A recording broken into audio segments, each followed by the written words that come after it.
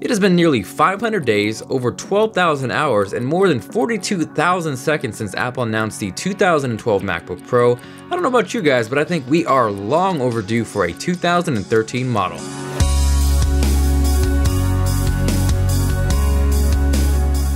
Today's video was made possible by Squarespace. What is going on, tech people? It's Jonathan here with TLD. Hope you guys are doing well, and based off my previous video, it looks like a ton of you guys really wanted to see a what to expect video regarding the 2013 MacBook Pro, so here we are. Now before I continue, I know there's going to be that one guy who chips in and says, fail, there's an early 2013 model on Apple's website. Those are my troll typing hands, by the way.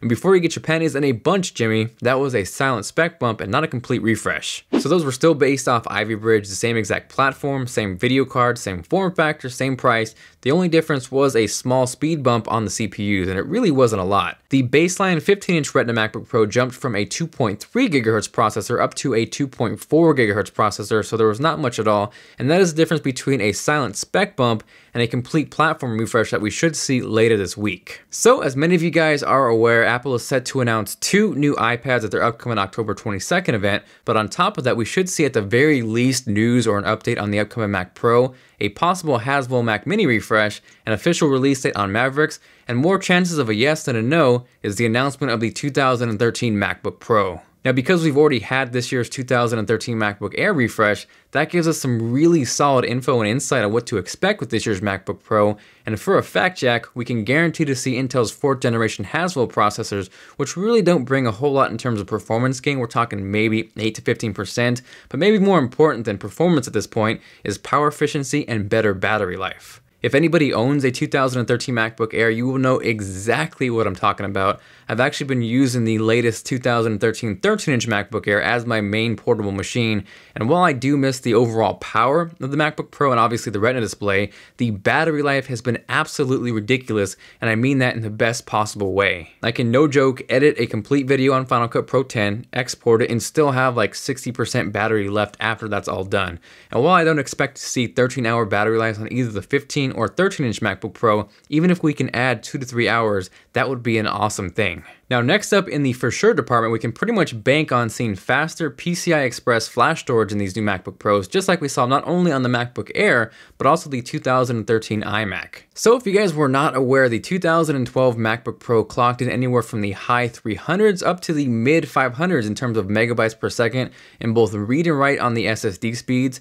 With the refresh, I would expect to see performance gains of anywhere from 2 to 400 megabytes per second on top of those speeds, so it's safe to say we should see some very speedy SSDs on these new MacBook Pros. Now jumping over to the 13-inch MacBook Pro for a second, I think my dream portable machine would be a 13-inch MacBook Pro with Retina display, obviously, a quad-core processor, and dedicated graphics. Now, as much as I would love for that to happen, I don't expect either a quad-core CPU or dedicated graphics on the 13-inch MacBook Pro, but at the very least, Haswell brings Iris Pro graphics, which are pretty solid in terms of integrated graphics, so that in combination with the better performance and better battery life should make for a pretty sweet mobile editing machine. Now, as far as the 15-inch MacBook Pro, even though Apple opted to go AMD for the upcoming Mac Pro, I think they're going to stick with NVIDIA because we saw that on the iMac, so I would expect to see faster 700 series mobile NVIDIA cards in these MacBook Pros. And on top of that, in terms of my for sure, more than likely predictions, I do also expect these MacBook Pros to feature 1080p FaceTime HD cameras and to be the first Macs that ship with OS Mavericks. Now conversely, jumping over to the not so for sure speculation, there has been some chatter and some rumors of a redesigned, thinner and lighter Retina MacBook Pro, possibly in the ballpark of 15 to 20% lighter. Now obviously that would be a welcome change and I would personally love that, but normally I don't necessarily bank on those type of things just because the Retina MacBook Pro was new last year. But maybe because it's been so long since Apple's updated, they are going to do this, so I will definitely cross my fingers for that. Now me personally, I think it is time to get rid of anything that is not Retina in terms of the MacBook Pro lineup, so that would effectively drop prices across the board. So that would mean in my perfect situation, we would see the 13-inch Retina MacBook Pro come standard with a Retina display and flash storage and start out at $1199. That would also bring the baseline price on the 15-inch Retina MacBook Pro down from $2199 to $1799. And I actually think that's not too far-fetched because, as many of you guys are aware, because of iPads and tablets, the PC and notebook market is shrinking. And not only do I think that would be a fantastic way for Apple to boost sales, but also breathe new life into that market. So lastly, closing this video out in terms of what I would love to possibly see in terms of dream wishes, and you guys do the same. If there was one thing that you could have, anything at all on these MacBook Pros, let me know in the comment down below.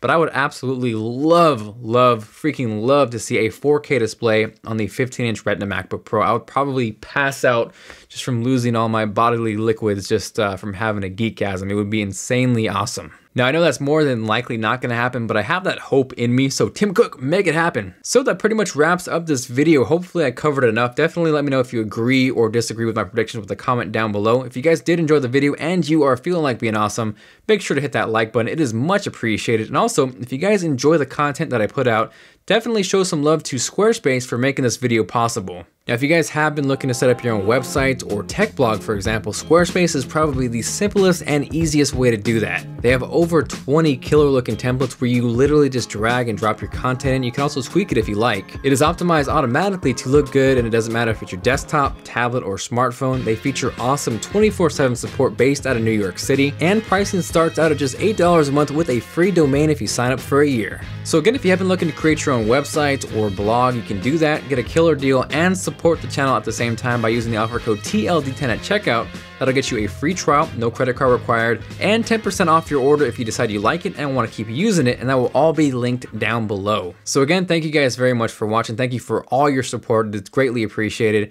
If you are watching this video and it is past October 22nd, then chances are I probably have my hands on one of the new MacBook Pros. So look out for an annotation right here, or check the description down below, and that will link you to coverage on that MacBook Pro. At the very least, if you haven't subscribed, go ahead and do so. That way you don't miss out on any future tech coverage. If you guys have any questions on these upcoming MacBook Pros or tech in general, hit me up with a comment down below, or the better place to get a hold of me is on Twitter, Facebook, and Google+.